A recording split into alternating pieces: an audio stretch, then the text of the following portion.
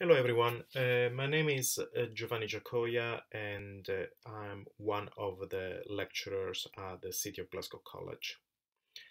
This is a presentation to give you an idea about the Applied Arts course and so that you can get a better understanding, first of all, of what is meant by Applied Arts.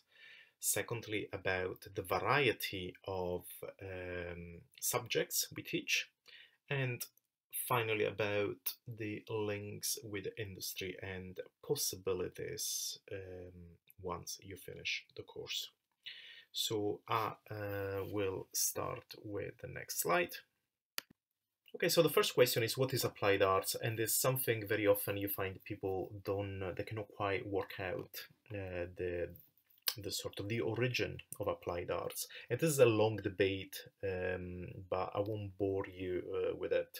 But I can just say that applied arts is interested in, at the same time, in the curative practice, but also in the utility and functionality of object production, and it operates in this intersection between fine art, design, and craft.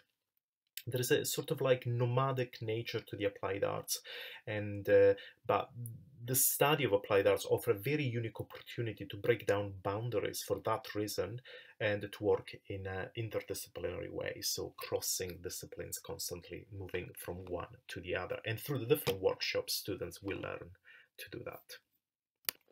The presentation will be divided in two parts. The first part will focus mainly on the variety of methods, media, and processes available at the college, so the variety of subjects that are being taught, moving from drawing to printmaking, textile, ceramic, glass, and jewelry. It will then move to show examples of link with the creative industries and through different projects that we run at the college. So that includes also like workshops we do where we invite visiting artists, but also the end of the year show the students participate to when they complete their course. Okay, so the first part is workshops. So let's start with it. The first subject I would like to talk about is drawing. Drawing is really essential, it's really important because it's at the core of the creative process. Students learn to use drawing to express their idea, to develop their idea, to test their ideas. This doesn't mean that drawing must be understood uniquely as observational drawing. Yes, there are forms that we start with observational drawing, as you can see in this image, where students draw from an object, but we then move to the reverse. Instead of drawing from the object, we are looking into generating drawings themselves. How can you generate drawings in order to find something? And as you can see in these images, there is a more fluid approach to drawing in this way. And this is what we would call developmental drawing, when drawing just moves and shifts away and it keeps changing shape, and it really allows, through the mark making, both through a more like considerate analysis of it, allows to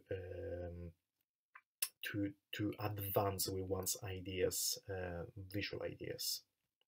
And here is a sketchbook page, just to give you an idea. There is like the teaching of drawing takes place using a sketchbook, and the sketchbook becomes the place where you keep adding materials. So like there is both what we call primary sources, so where you draw directly yourself from life or from your direct experience, and the secondary sources, so a collection of found images or any other material of research of an artist.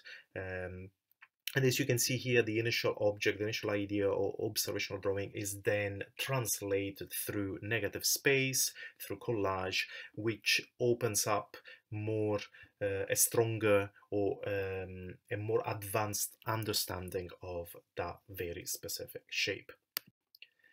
Another important and fundamental practice of drawing is live drawing with live models.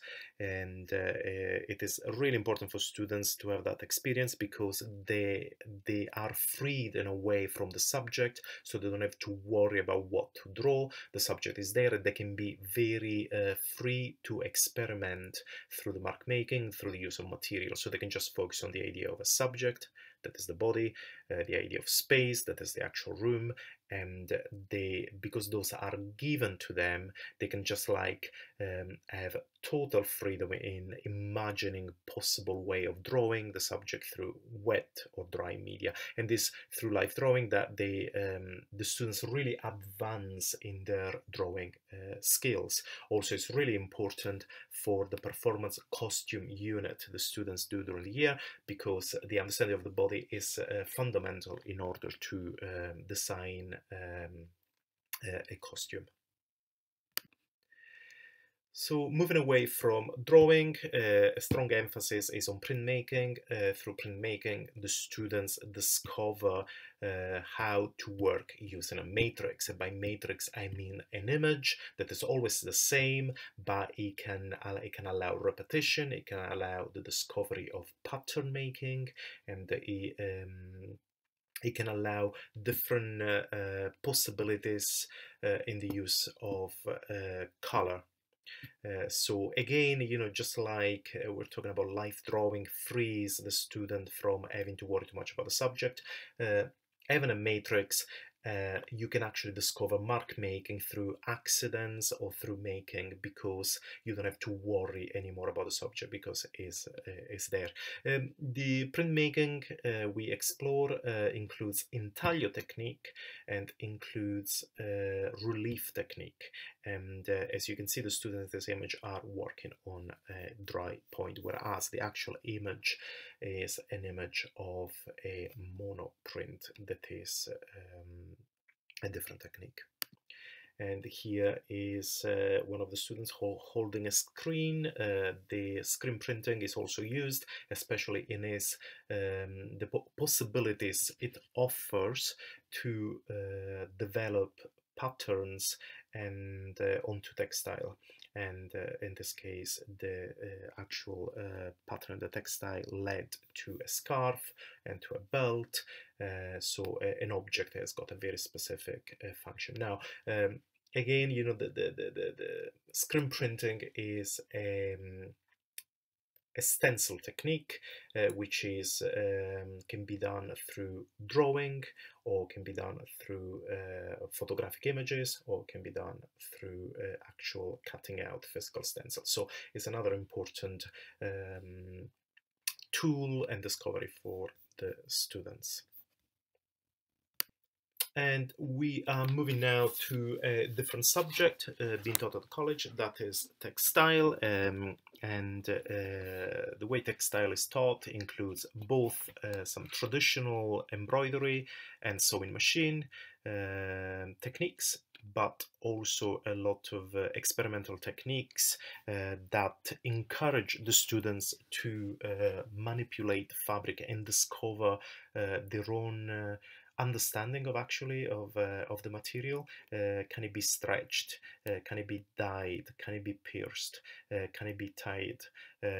What can we do to this piece of fabric? And every time we do that, what happens? And what happens to the original idea? Do we gain a better understanding of the way we can develop our idea thanks to the material, thanks to the suggestions given by the material? So here you can see example of just hand embroidery and other different techniques. But also here you can see examples of using a sewing machine to develop initial samples that then can be used to create a bigger piece, for instance, a costume. But also, not only there is an intervention on the actual structure of the fabric through thread, but also the other possibility is like actually decorative and painterly possibilities being offered by dyeing methods through dye baths. So we explore, for instance, batik and shiburi and different other techniques. So also hit dye transfer is another technique we very often explore, but this is just a small amount of the variety of the techniques these students are introduced to. So through color, they explore possibility of actually playing with the surface instead of playing with the structure of textile. That is more something they do through embroidery and the sewing machine. So here they explore the decorative possibilities offered by color. Okay, so the next one, we're moving again, we're shifting to a different kind of subject, is ceramics and sculpture. So what we ask students is to discover or to understand, to get an understanding of the difference between a functional object and an object that is more um, to more like a sort of fine art object. So an object that has no function but is just there to stimulate conversation, to stimulate thought, to stimulate thinking. And so it's got more of a sort of a strong idea, but a strong concept, but also like is interested in that three-dimensionality without having to focus too much on the function. And here is an example of a ceramic piece straight out of the kiln. So the crocodile head has been glazed, whereas in this image we can see the way maquettes have been built, the way students are thinking about, okay, I want to have a sculpture of a dog, what do I need to do in order to build that structure before I move to apply clay, before I move to apply mud rock, before I move to the next step. And now there's a certain amount of techniques and methods taught to the students, but there's also a variety of methods and techniques and ways of handling the materials are discovered by the students themselves through personal research or through making, through an understanding of the actual material they are handling, because they need to problem solve, because they need to progress with their idea, and sometimes there is so many obstacles they need to overcome. And here again is it shows like a simple found object, in this case the little lid at the top of a can be used. And what happens when you, instead of one, you produce many, and what happens when you change size, what happens when you change color. So there's all these sort of questions the student was asking um, through the work. And again, here are some examples of handling clay, handling mud rock, using chicken wire. There's also very often, like from clay, we move to mold making, and then through the mold making, we explore repetition, how to produce the same object over and over again, what happens when we move to decorate the object. Okay. The next specialism is glass, and these are some examples of glass work produced by the students in response. And there's something I forgot to mention so far. Every time we ask the students to do something, we give them a brief. So they need to, and very often it's very short, and in this case the brief was palimpsest, so it's a personal interpretation of that specific brief by the student. And so as you can see, some people developed it more in a more sort of representational way, and some others in a more ephemeral or more like abstract way. But also, like, sometimes the shape is a standard shape, some others like is broken or is overlapped. So there's different way of handling the same material by the students depending on their specific interpretation of the brief. And here is another slide with a variety of samples produced by the students during the glass workshop. And I'll give you just a few seconds more, and we are moving to another image. And again, here not only there is an exploration of color, overlapping, layering, text, representation, but there's also an example of sculpture. What happens when the glass becomes bumpy? What happens when it becomes more 3D, but there's no color at all? And also what happens when odd materials like wire is introduced into the piece. We're now moving to the next specialism taught as part of the applied arts. So there are 4 workshops. I'm just doing a little recap. There's the textile, we look at the ceramic and sculpture. Now we looked at glass, and we're moving to the last one of the workshop specific specialism, that is jewelry. So jewelry is explored for its body adornment and decorative aspect, but it's also challenged. So a jewelry object is not just something that you can wear on the body, but it's also like something that can become sculptural, like in this case. But still it looks very precious. And also here, that is a variation of the same idea. What happens if I take an everyday object and I start sticking in all these little pearls? What happens, when I look at it? How do I change the nature of it? How do I change? So like from a functional object, now it's a decorative object. So I'm taking that object because it gives me a sort of a plinth, a pedestal. It gives me like a base to stick in all these different objects. And again, here there is some more work produced by our students, again as part of the jewelry unit. And again, there is like something really beautiful happening in the way materials are explored for their quality. For instance, hard and soft. For instance, color or absence of color. But some of them, like for instance the one on with the long blue strips, is made out of an IKEA bag. So there is also like a strong conceptual idea attached to the piece, and it can be looks like a neck piece, so it could be really a body adornment. So it actually has a function compared to the other 2 objects, which are actually more sort of opening up different kind of questions. And again, here is another body adornment piece, can be worn and is done with recycled materials. So there is a lot of very often students enjoy using craft materials, but also non-craft materials. So what happens when I use non-craft, and what happens when I recycle materials?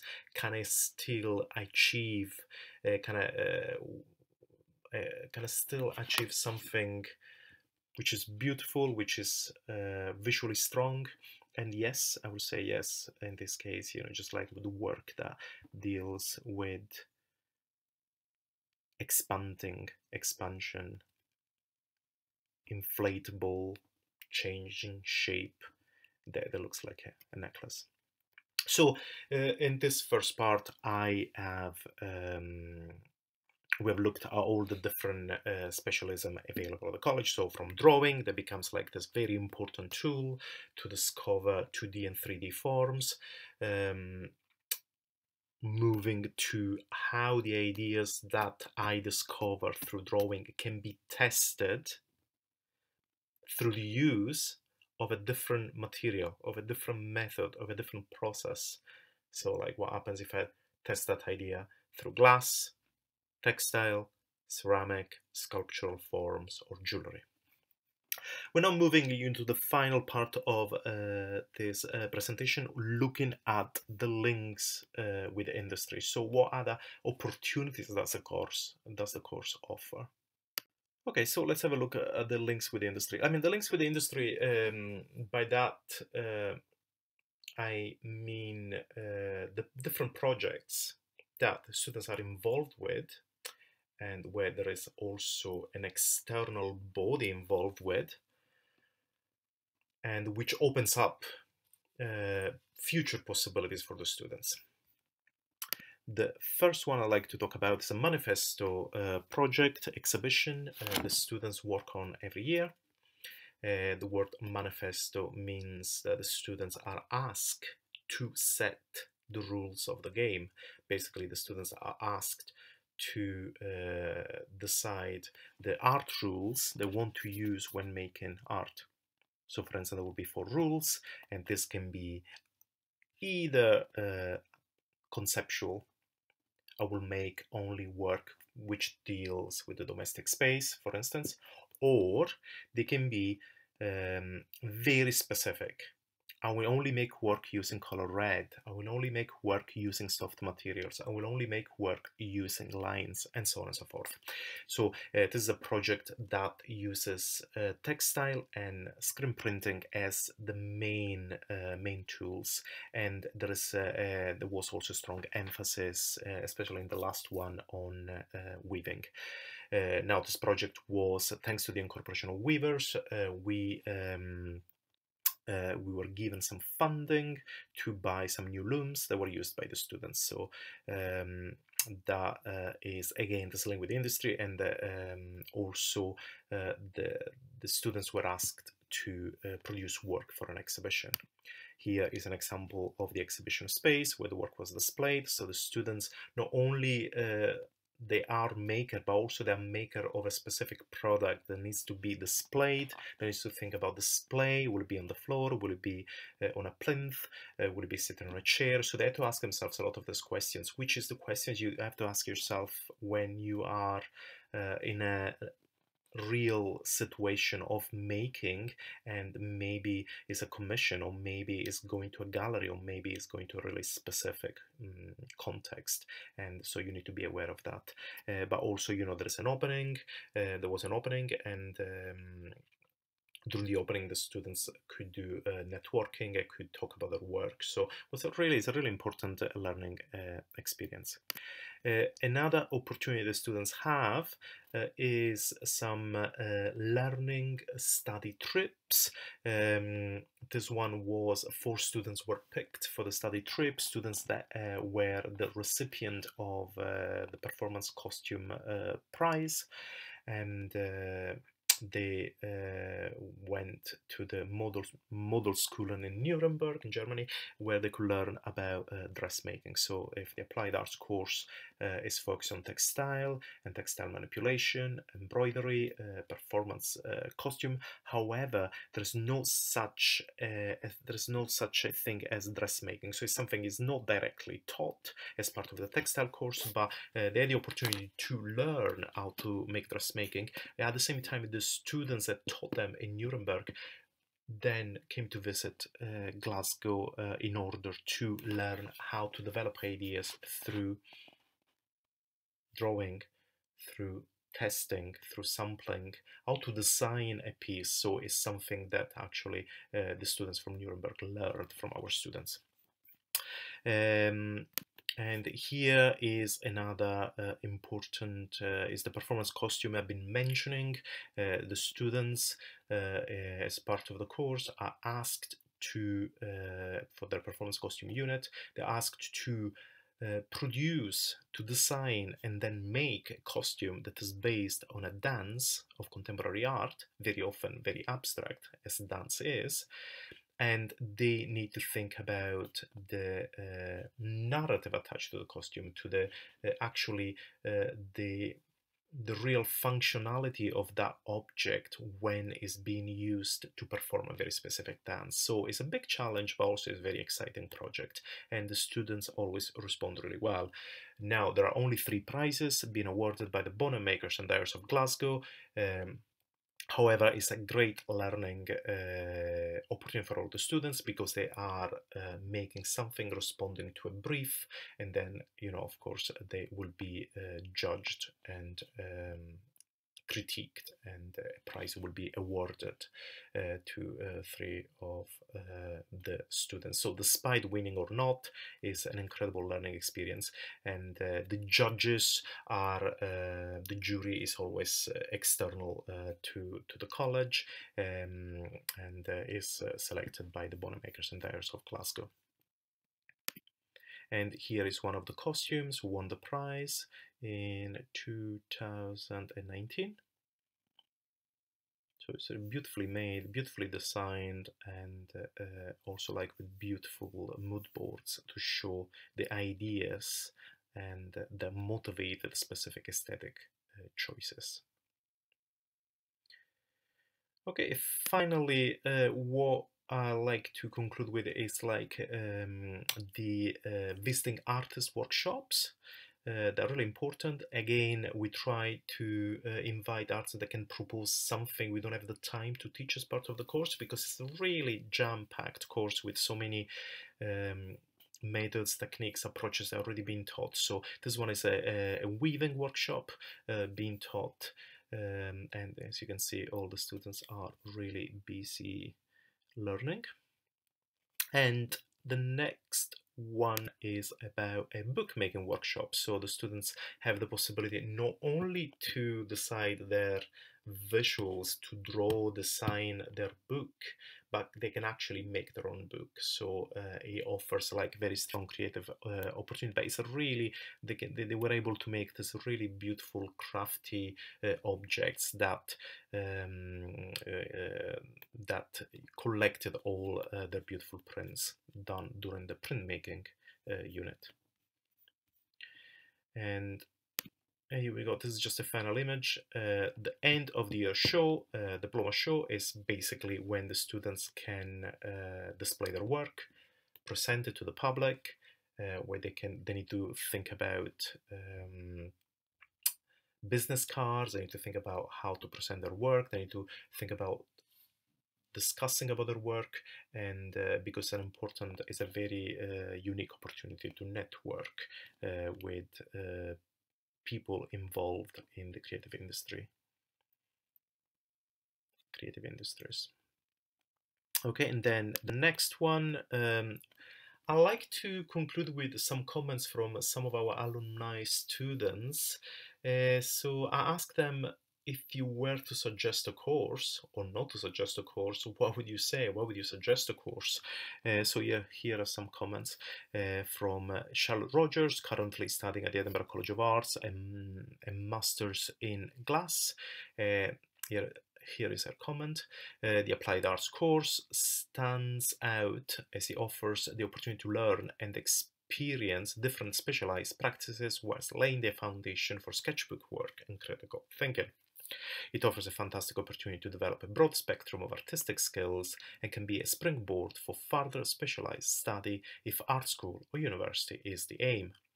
Without the Applied Arts HND at the City of Glasgow College, I would have never been able to undertake a master's degree in glass at Edinburgh College of Arts, with the prospect of going on to doing a PhD. If you're interested in a broad spectrum of craft and want to explore different ways to express yourself through art, then this is a course for you. And here is another one from Diane Green, alumni 2020. The Applied Arts course at City of Glasgow College challenged me to think in a whole new way. I made the art I never would have imagined and started to say something with my work. I became a much more independent thinker and started to really stretch the art materials I was introduced to. The lecturers were really inspiring and supportive. And the final one is Anna Leila Woodhouse, alumni 2020. I would truly recommend the Applied Arts course to individuals who wish to open their minds, explore traditional artisan techniques through various mixed media. It really helps to cross over from one discipline to another.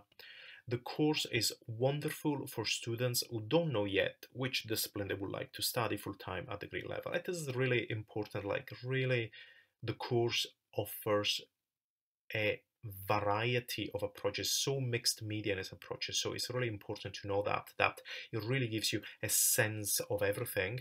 And then if you really want to specialize more and more, you can move into that very specific specialism at degree level.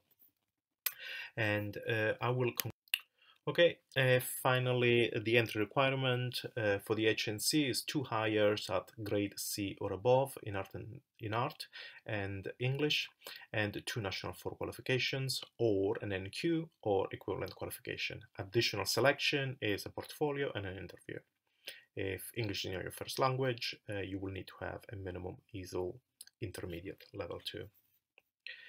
And then for the NQ is National 5 Art and Design, National 5 English at grade C or above, and or other equivalent qualification or experience.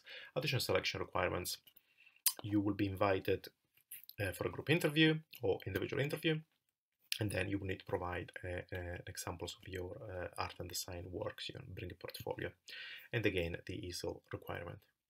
Now, hopefully this gave you a sense of the course. Sorry if it was too long. There's so much to talk about in the applied art, just because it doesn't go in just one specific discipline, but it crossovers so many different disciplines. Therefore, yeah, this is why. Anyway, I hope you enjoyed it, and if you have any questions, please get in touch. Okay, thank you so much for listening.